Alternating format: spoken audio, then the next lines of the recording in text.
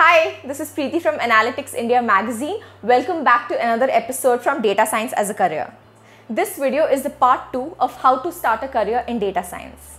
To recap the part 1, the first 4 steps were learn mathematics and statistics, practice programming, dip your feet into machine learning, and create and make machine learning projects. Let's start with step number 5, creating a portfolio. While a resume is an important component to showcase your abilities to the potential employers, a data scientist should also be able to showcase his or her abilities in coding and other software capabilities. A crucial part of data science jobs is to be able to code, and GitHub serves as a perfect platform to access the coding skills and display hands-on ability to solve problems. Here are some of the points one must remember.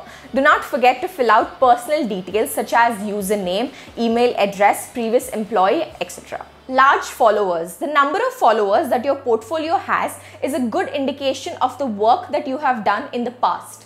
More than 50 is usually a decent number. Contribution graph. This shows your keenness to explore other areas and shows activity levels in the coding community. The greener the graph is, the better is your contribution rate. Improving on stars. This is a way of identifying how you have engaged in the community. 100 stars are usually considered decent, but larger the better. Forking and creating repositories. More the number of people who have forked, the greater is the popularity of that developer's project in the GitHub community. A large amount of activity indicates that the developer is working on a popular project. Writing employer-targeted code. Writing a code related directly to the employer's business is a good way to catch their attention. It can showcase your coding abilities while demonstrating the interest you have in getting that job. Moving on the 6th step, focus on soft skills too. Industry experts say that simply hiring a data scientist is not enough. Managers need to take special care in aligning business and data teams, thus making sure that the data scientists they hire are self-sufficient. Otherwise, they might not get the expected ROI in data science, which is a major problem in 80% of the companies. Here are the skills a good data scientist should focus on.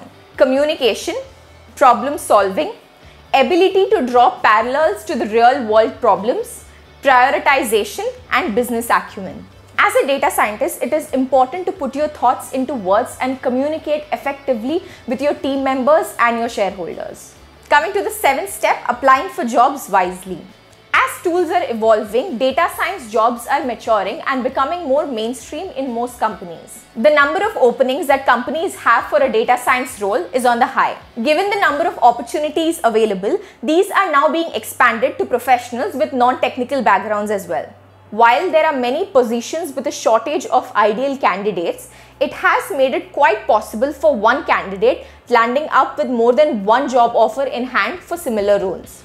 That's why it's necessary to ask questions about the job role being offered, as this is your first step into data science. Let's look at the important things that you need to ask about. Responsibilities. What would your job role actually entail? Tools used. Is the company working on latest technologies and what tools are being used for the same? Methodologies used. Type of data used in the organization. Time spent on aspects of the role like analysis and data management. The data science domain is huge. One needs to be sure as to which role he or she would like to choose and start preparing accordingly. There are a number of job roles in data science which are currently available among organizations, such as machine learning engineer, data architect, quantitative analyst, big data engineer, data scientist, ADAT visualization expert, and several others. One must get clear with what these job roles do and then decide what you should become. Coming to the last step, keep upskilling. To keep up with the changing times, most organizations try to hire candidates who show willingness to learn and upskill. We have seen in the past how companies like Cognizant laid off employees who were not able to keep up with the changing technologies and failed to upskill themselves. Companies in 2020 are focusing on not just training a single skill, but a cluster of skills which will be relevant for more number of years. Some of the skills that are currently picking up are automation, RPA, robotics, cyber security, artificial intelligence, IoT, connected devices, fintech, data analytics, and blockchain.